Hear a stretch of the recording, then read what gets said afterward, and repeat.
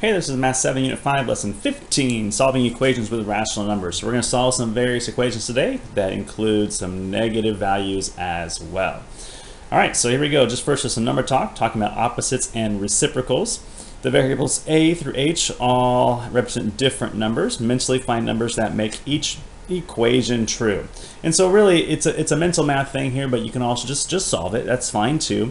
And so we're thinking about here, how does this work out? You know, excuse me, 3 times 5 is 15 and 5 times 3 is 15.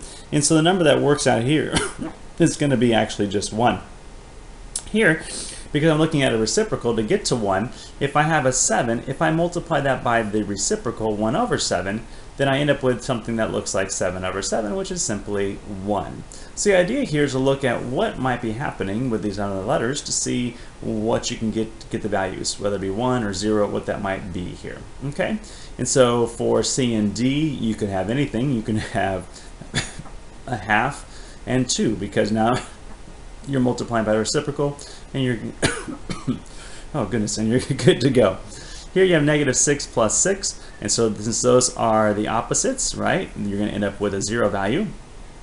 Here, because I'm trying to get a 0 value, I'll find the opposite 11, which would be a negative 11.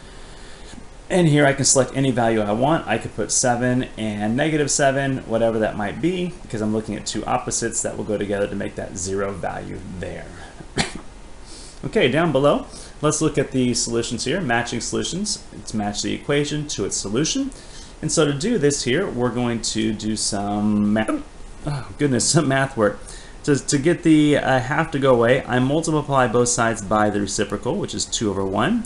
2 over 1, negative 5 times 2 is equal to a negative 10. And so this one here is going to match up with x equals negative 10 right there. For this one, I'm going to divide both sides by negative 2. A negative 9 divided by negative 2 is going to be a positive 4.5, or a positive that, or positive 4.5, however you want to look at that. And so this value matches this one right there. For C, we're going to multiply by the reciprocal, which is still negative 2. So we multiply it by negative 2. And negative 2 over 4 is equal to negative 2 fourths, which is equal to negative 1/2, which matches this one right here. Here we're going to divide by negative 2. So 7 divided by negative 2, I can change that into a negative 7/2, which can be also written as negative 3.5, which matches this guy right there. And this one here, we have add a negative 2. So let's, instead of adding a negative 2, let's go ahead and we can subtract. Well, we can add a positive 2. So we're going to add a 2 over here and add a 2 there. And so that's going to become a negative 4.5, negative 4.5, which matches the first one up there. And then finally, to get the x by itself, we're going to add a 2 and add a 2. So 2 plus a half is 2.5, or 2.5, and that matches choice 5 right there. So all these we're basically doing, we're adding opposites, multiplying by the reciprocal, just working through that process there again and again. To make sure you're comfortable with it. And that's a lot of what these last few lessons in this unit are going to be doing. Okay, the hiking club is on a trip hike up a mountain. The members increase their elevation, so that's adding there, 290 feet during their hike this morning. Now they're at an elevation of 450. Explain how to find their elevation before the hike. Okay, so to find the elevation before the hike, we're going to say, well, where are they now? They're at 450. We know that they went up 290. So to find out where they were before, let's go down 290. So we'll take 450 and then we'll subtract 290, and that'll give us their elevation before the hike there. Hans says the equation e plus 290 equals 450 describes the situation. What does the variable e represent? Okay, so, well, in our case up here, we can make e be the elevation for where it's going to be. And look at this equation. Does this equation have anything to do with that one there? In this case, we would say they do. The elevation is what the E stands for. Okay. In this case here, it's elevation before the hike. So he's setting it to say we started at a certain point, we went up 290 feet, and we arrived at 450 feet, which is what we did before, right? If I want to solve for E, I subtract 290 from both sides. So that E equals 450 minus 290, right? Which is the same as what we had up here. Hans says he can rewrite the equation as E equals 450 plus negative 290 to solve for E. Okay, would we agree with that? Sure, because 450 minus 290 is the same as adding the opposite, right? And so what he says here matches what we did up here. And so we're on the same path. Everything is the same, just a different way of setting it up, but the same exact solution. Okay. The temperature fell 4 degrees in the last hour.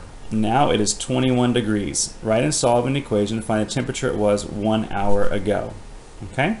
So the temperature was something, right? Like our last time, it's what the temperature was. It went down 4, and now it's at 21. So that could become our equation. Some temperature minus 4 gets you to 21. So to solve for x, we add 4 to both sides. And so the temperature for an hour ago was going to be 25 degrees. Number 3. Says there are 3 times as many students participating in the hiking trip this year than last year. There are 42 students on the trip. Explain how to find the number of students that came on the hiking trip last year. Well, we know this year there's 3 times as many students. So this year we have 3 times the number of students, and we know that in this case here we have 42 this year. So last year the number of students, if we took that value and multiplied it by 3, that tells us how many we have this year. So to find last year's value of students, S, we'll take 3S and make it equal to 42. Let's divide both sides by 3, or again, this is the same as multiplying by the reciprocal. Same idea, okay? Just depends on what you want to talk about. And so our number of students is 42 divided by 3, which was 14. So we had 14 kids on the trip last year. May says the equation 3s equals 42 describes the situation, which is what we did there. Got it. What does the variable s represent? S represents the number of students last year. And that's really what that is. The number of students last year is what the s value is. May says she can rewrite her equation as s equals 1/3 times 42 to solve for s. Compare May's strategy to your strategy for finding the number of students on last year's trip. Again, if we had 3s and we set that equal to 42, what we're doing is we're multiplying by the reciprocal. So this becomes eliminated, and you're left with s equals 42 times 1/3, which matches what she's doing when she rewrites that, right? So it's the same idea of what we did before. It's the same as 42 divided by 3, except now you're just showing it as multiplying by a reciprocal. The cost of a hiking trip this year is 2/3 the cost of last year's trip. So 2/3 of last year's. This year's trip is 32. So what we want to do is we look at 2/3 of last year, and we can call that cost. 2/3 times the cost is the trip this year. So this year is $32, and so 2/3 of last year is going to equal this year's trip. So write and solve an equation to figure that out. So again, we have 2/3 of last year, we'll call that C for cost of last year, equals this year. So to find out what the cost was last year, I'm going to multiply by the reciprocal on both sides. All right, so this gets eliminated. So I'm left with the cost equals 32 times 3 over 2. And I can reduce. 2 goes in here 16 times. And 16 times 3 for our cost is $48. So last year the cost was $48. This year it's 2/3 as much, and we're down to 32, which makes sense because it's less than 1, right? So our price is definitely reducing from $48 to $32. All right, that's the idea there. Now you have a card sort activity that you might be doing in class today. And so for this activity, we can see that we have a set of cards, and they want you to match numbers with the additive inverse. This is one of the first things I want you to do. The additive inverse means we're looking at the opposite signs, right? So you're looking at something like 2 and a -2. Those are opposite signs there. something along those lines. If you have numbers you're matching the multiplicative inverses, okay, that's going to mean they have the same sign, but it's going to be something along the lines of a -3 and a -1/3. Okay, so we're basically doing the reciprocal, we're flipping that over there. Okay, so for the multiplicative, they need the same sign, but to be an additive inverse, they're going to have the opposite sign. And then you can do that with your card sort today, and off you go. All right, so in summary of today's lesson real quick, I haven't done a summary for a few lessons. We can say that we can always add the opposite of 8 or -8 to each side. So we have an equation, we can add the opposite, and that helps us get the variable by itself. Another thing we can do is we can multiply by the reciprocal to find out what, to get a value by itself is going to be. And those are the two steps we tend to do when we're solving for various equations. All right, let's take a look at tonight's homework. All right, so starting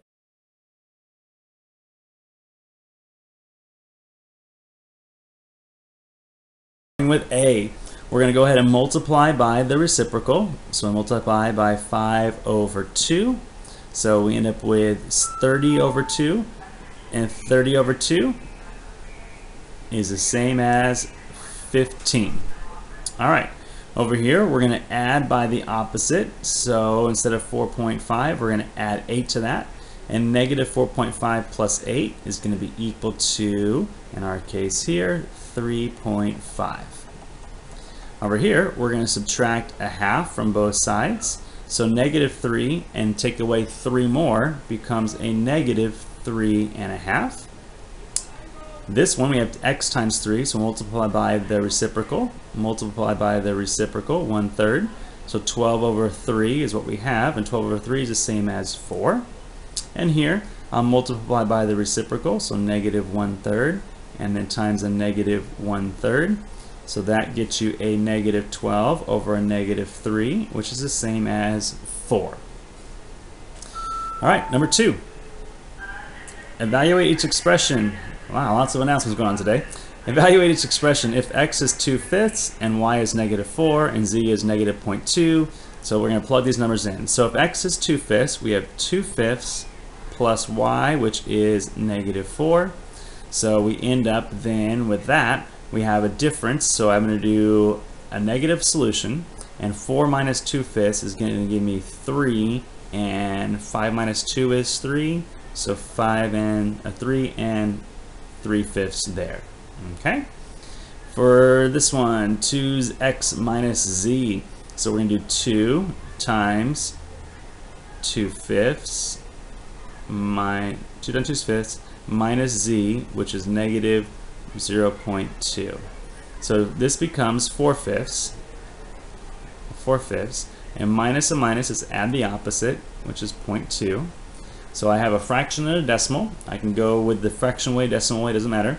So 4/5 is the same as 0.8, and if I add 0.8 to 0.2, we end up with 1.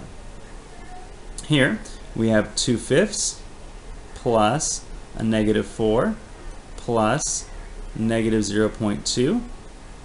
Okay, so 2/5 is the same as 0.4. So we have 0.4, we have -4, and then we have minus 0.2. All right, so a 0.4 and a minus 0.2 become a positive 0.2, right? So we're at -4 plus 0.2 when I put the decimals together there. So a -4 plus a positive 0.2 is going to give us a -3.8. And finally, we have -4 times 2/5. That becomes a -8/5, and we can leave it there just like that. Number 3, we want you to match each equation to a step that will help solve the equation.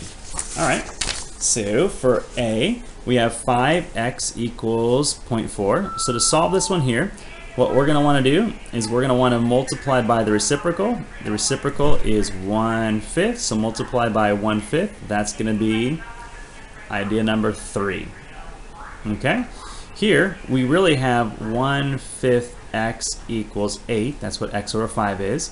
So I multiply by the reciprocal. The reciprocal of 1/5 would be multiplying by 5, and that's going to be choice number 1. Here, this is the same as negative 1/5 x. So to get the x by itself, I would multiply both sides by the reciprocal, which is negative 5 over 1. So multiply by negative 5 is number 2. And here to multiply this one, I multiply by the reciprocal. Negative 1/5 is the reciprocal of negative 5, and that's going to match 4. All right, number 4. Write an equation where a number is added to a variable and a solution is negative 8. And okay, so our solution is going to be, we could say, an equation where a number, call number x, is added to a variable 3, and we end up with negative 5. When I do this here, if I subtracted 3 to both sides, negative 5 plus negative 3 is equal to negative 8. So my solution doesn't mean it equals negative 8, it means that my x value is negative 8. Write an equation where a number is multiplied by a variable and the solution is negative 4. Okay, so if I had 5 times x, and I set that equal to negative 4, if I think about what can x be, I want x to be negative 4/5, right? So if I divide both sides by 5, what do I end up with? Negative 4/5. Matches right there. Number 5. The markings in a number line are evenly spaced. Label the other markings on the number line. So here we have 1. This must be negative 2. This makes this negative 1.5. This is negative 0.5, which makes this 0.5. This is 1, and this is 1.5. So we just have to kind of look and see how is the spacing happening here, right? There's our whole number jumps there to there. Everything's 0.5. And number 6, our last one today. All right, James Cameron descended to the bottom of Challenger Deep, and he was in the Challenger. Okay, he went down 35,814 feet. All right, change in depth was negative 4 feet per second. We can use the equation y equals negative 4x, that's our change in depth, to model the relationship of y is depth and x is time. So that's our depth and that's our time. All right, how many seconds does this model suggest it would take for the Challenger to reach the bottom? So our depth is there at negative 35,814 feet. We know that our rate is negative 4 feet per second, and we're trying to find out how long that would take, our x value there. So to solve this, we divide both sides by 4, or we multiply by the reciprocal. Okay, and that's fine to say too, multiply by the reciprocal. Okay, let's just do that since that's what we've been talking about. So negative 35,814 times negative 1/4, or negative 35,000 divided by 4, means that I have negative, or sorry, I end up with a positive 8,953.5 is my time. That's how many seconds it would take to get there. Because I'm going down, I'm going to make that a negative value and divide by my descent to say, in terms of seconds, it would take almost 9,000 seconds to get down to where it needs to be. To end the mission, Deep Sea Challenger made a 1-hour ascent to the surface. How many seconds is this? Okay, so if we look at an hour, okay, you have 60 in 1 hour. So 1 hour is the same as there are 60 minutes in 1 hour, and there are 60 seconds in 1 minute. So by multiplying this out, the hours are going to cancel, the minutes are going to cancel, and you're left with your term being just seconds, right? So 1 times 60 times 60 is 3,600 seconds. The ascent can be modeled by a different proportional relationship, y equals kx. What is the value of k in this case here? So k is our ascent, okay? And so our ascent in this case is going to be how far up it goes. It's going to go up 35,814 feet in 3,600 seconds. So that's our feet per second. So that's our k value here. So y equals that times x. That's our k value. All right, and that's it for the day. Hope you have a good one. We'll see you next time.